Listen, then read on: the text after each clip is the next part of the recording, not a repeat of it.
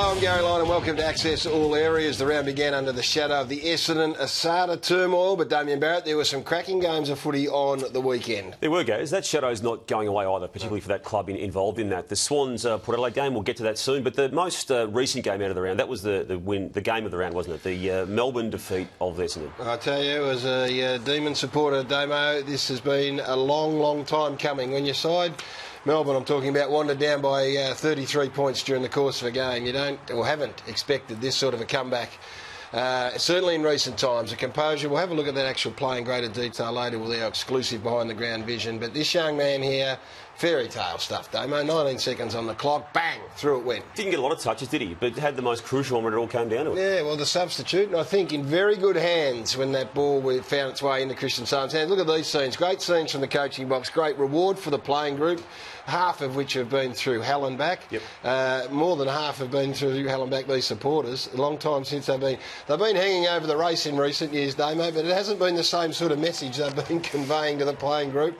But I was thrilled. I'm wrapped for these boys. They've been through a hell of a lot of pain in recent times. Some great resilience. Yeah, what it also showed too, guys, I mean, the 3 goals they kicked against Collingwood last week, the doubters were there. And look, we're like right to question it, but they can then come back from 5 goals down. Hey, Essendon, though, look, the spectre of this drugs investigation now, it's been there, as we know, for 16 months, but it's very real now with these show cause notices. It is going to impact this season. Well, in a way, they can't make the finals. Yeah, you'd say over time it will. I was interested, David Zaharakis bristled when it was put to him that was the case. And look, I don't think in the short term, I think over time, I don't think you'd put it down to the loss on the weekend to that. I don't think you'd do that at all. I don't think Mark Thompson will be looking for that excuse. I do. Not in the short... Oh, yeah, that's your opinion. But in the short term, Damo, they got far enough ahead. They had 69 inside 50s. That's got nothing to do with the Asada investigation. That's got to do with process and decision-making. Yep. Well, some of that process and some of that decision-making just went out the window, didn't it? You were in here early having a look at this footage, and this is down the ground, exclusive access. This is the final play. Vision. That is 7 Essendon players on 4 right there, Damo. Look at the corridor. Where are the players behind the footy? 1, 2, 3, 4 Melbourne players, goal side, no one in front of them, essentially. This is the defining play, and then the decision-making of the Melbourne players. They didn't lose their head. Look at the Melbourne Essendon players gravitate to cross. 3 of them went to cross, left Christian Salem in the hole. He went back and kicked the goal. That's got nothing to do with Asada. Simple question. How does that happen? Well, that's just panicking. Not panicking. That's just losing and stop playing in the moment. And that's what Mark Thompson referred to. You didn't play in the moment. Someone should have been turning their head, identifying where the dangerous space was, identifying those 4 Melbourne players in the middle of the ground, and that is what they'll be working on today. If they had Joe Watson, they may have had someone to control some of that. But it wasn't just that last goal, was it? I mean, throughout the game, they just wasted opportunities to bring the ball forward. Well, 69 inside 50s to 36. Lyndon Dunn was magnificent, was prepared to take front spot, as was Tom McDonald, but I'd be critical of the ball use going forward, inside forward 50. I mean, you can't look up and look at Paddy Ryder. He's saying, identify where I am in the marking contest. And look, this is holding back in the hole. McDonald was great, Dunn was great. Look at this kick. I mean, you just can't be turning the ball and handing the footy back like that. And that is why you have 69 inside 50s to 36 and you lose the game. So there's a lot to learn for Essendon out of that loss. Well done to the Demons. Bulldogs' big win against Collingwood yesterday. Marcus Bontempelli was playing well, but the third quarter, he has stamped himself on the back of 30 minutes of footy here. Yeah, 10 possessions in the third quarter when the heat was really on. Look at this. Some of the class and the composure. We talk about composure and vision. Look at the vision and hands here. I mean, sometimes you can just watch one passage of play. Yep. That's identifying where the player was and then being smart enough to execute. They've been under enormous pressure, the Western Bulldogs, and rightfully so. They struggled to kick goals. They found goal kickers, and they found a genuine inside midfielder with some body size. He's big. Who's only going to get better, and the combination of he and McRae is going to last. And look, that's the footy smarts. Third man up, getting the ball down the dangerous spot. Look at that. Just wrap it in with one hand, get the ball out.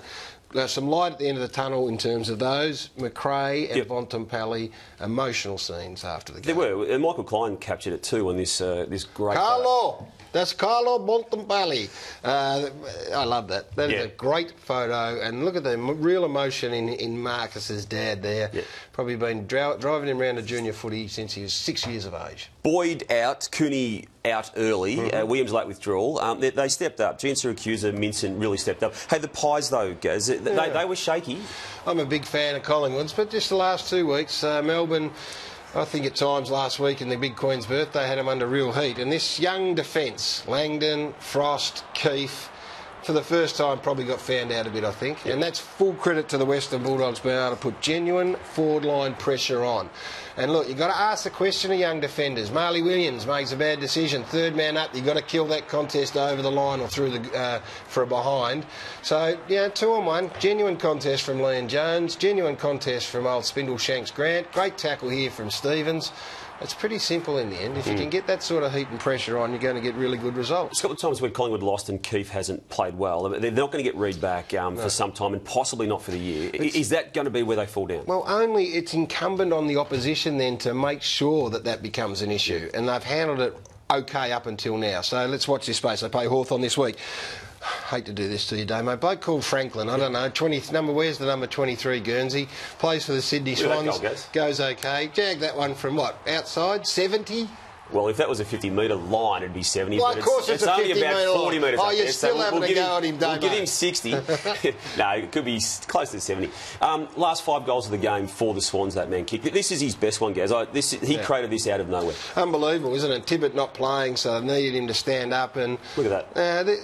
That's just Buddy at his very, very best. It was a great game, fantastic win for Sydney. Rubber stamps them as flag favourites, well they are now, but Port lose nothing. No, they didn't. Even after that goal, they just kept coming and had the ball in their own. Well, a score happened in the last play of the day to just fall short. It could easily be the grand final replay. I know there's a lot of footy still to be played, but it was great to see and it lived up to it. Did you think right now that's it? Port Adelaide and Swans? No, I'm not into that at the halfway mark of the year. Well, it's a fair body of work to make your mind up. It's not as if they've just seen 5 games. No. Well, who is then? Don't write Hawthorn off, they go okay. Hey, I like this. Sometimes when you get a reputation in this game, it's hard to shake, Damo. And Angus Monfries has a reputation, or had a reputation for staging. Former teammate Teddy Richards, have a look at his thoughts on this. Duck your head, Angus. Gives him a real reminder. Now, I'm not sure it was a particularly over-the-top bit of staging, but Teddy has remembered it. Yep. And you win. They're hard-won reputations, and they're hard to lose as well. He's playing well, that Monfries, isn't he? Playing well. Got a bit on his plate as well. Yes, he does. He does.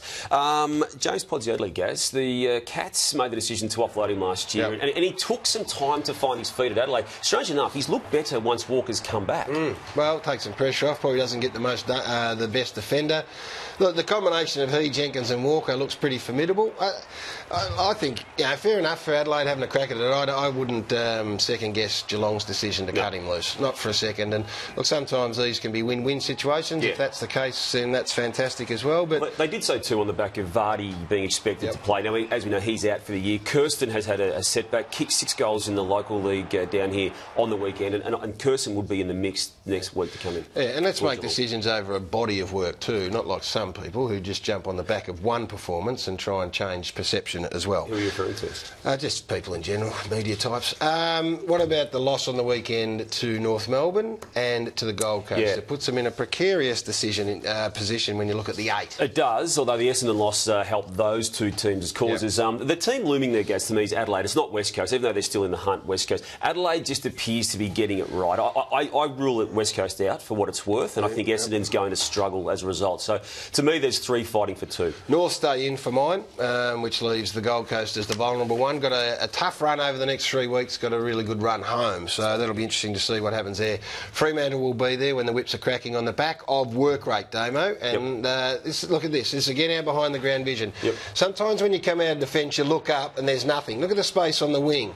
You're under pressure, you go, I need someone to break for me. So Chris Mayne says, I'll go. There's the work rate. He works into space, and then Hayden Ballantyne, who was up on the half-back flank, he works deep into the forward 50. So that is a work rate of this Fremantle side. Look, it's work rate, but it's also precise disposal, Gaz. Other clubs could work that hard and not finish it as nice as they could. Well, that's work rate. Hayden Ballantyne puts Brett Delidio on his backside. Look at that, 1 minute 15 on the clock. They've won the game. He's got 5 goals. He pushes deep into the 50. So where is he? Is he going to the goal square, Damo? No, he hits back up. Hits back up again. There's Brett Delidio getting back to him. So I know you're talking about work rate and precision, but that Fremantle footy side, so comfortable under pressure. And you wanted to show one more bit about Hayden Ballantyne. They're not so good about Hayden Ballantyne, although it is great. Fantastic. It's a double Malachi crunch. He pushes Shane Edwards over, and the poor old Lumpy, on the way back, cops a bit as well. So. And he's free from any match review panel worries there, I would have thought too. Hey, it was a big week. Essendon dominated, but footy won back some of the spotlight over the weekend, and that's a good thing, and it will need to continue to do that. Thanks once again for joining us on Access All Areas. Have a good week. We'll catch you again next Monday. Goodbye.